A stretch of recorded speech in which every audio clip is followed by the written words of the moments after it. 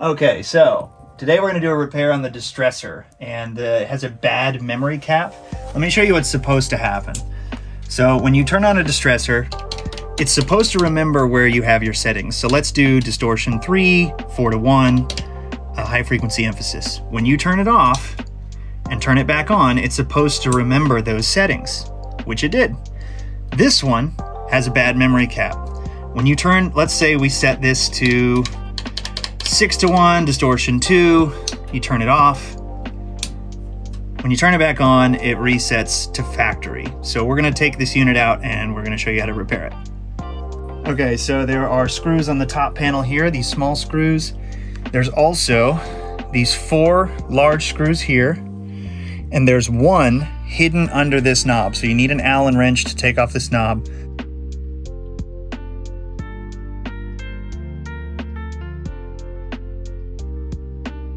So you can remove your top cover. Very, very clean build, as you can see. You need to remove this knob. So you need to take a little Allen wrench, set it in there to the little set screw. And you'll see there's another screw hiding right under here. So you can take that out and the whole front panel will be loose. Okay, so from here, what we're gonna do is we're gonna lift this whole thing up and tilt this circuit board up. But first we have to remove the 5 screws. 1, 2, 3, 4, and one hiding behind here, 5. So let's do that.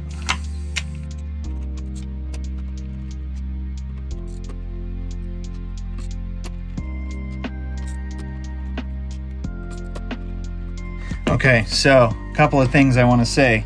First of all, this is a cap that we're going to replace. It's very easy to see on the back side. There are 2 pins. You're going to use basically the exact same type of cap.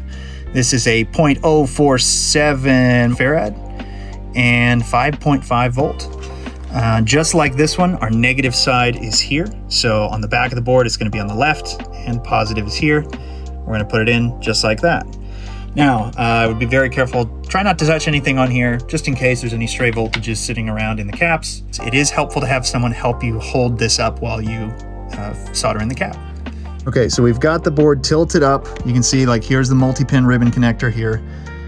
The cap we're going to be replacing is right here, right above this screw terminal, right there and right there. So we're gonna get our soldering iron, desolder this, and then use our pump to clean up the holes. Okay, so again, these are our 2 points. We've got our soldering iron here. I'm going to grab some pliers, and on the other side, I'm gonna grab the cap. Again, try not to touch anything else. We're gonna work it out. We're gonna just heat up these terminals and rock it out. Get the other one.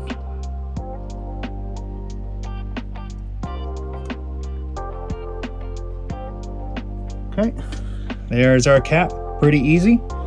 Now we're going to take our pump. Where is that pump? Here it is. One of these, very simple. You can get these on Amazon or wherever. You're gonna just prime it. And we're gonna reach back here. Make sure we can see light through it.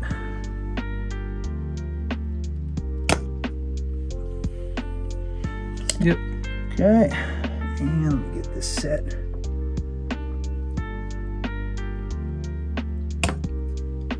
Yep, cool. Okay, so that's set. We're gonna put our new cap in. Again, our negative side needs to go this way. So the negative side is marked on the cap, usually with a big minus sign. So we're gonna pop this in, right there. Yep. And I'm gonna grab a little bit of solder. Just right on the edge.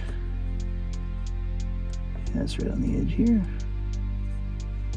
Okay, doesn't need much. And then we're going to take our clippers, have these sort of needle nose snips. Snip off some of the excess.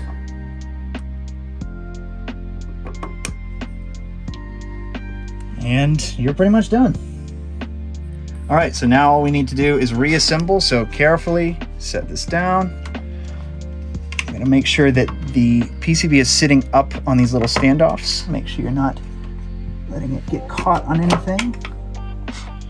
Make sure this panel sits in nicely, that these wires sit in, and just put it back in reverse order. So put in your PCB screws, which are the silver ones. 1, 2, 3, 4, 5. Then put in your front panel.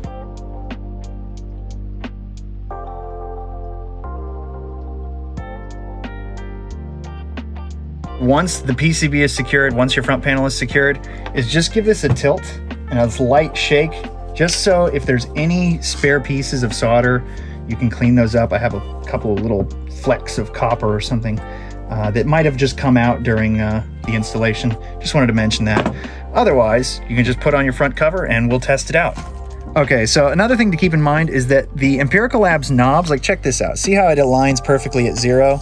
But if you go to 10, it actually goes a little bit past. That's one more tip for you, is actually set this to minimum and then align your set screws to where this vertical line follows the 0 exactly, and then tighten with your Allen wrench.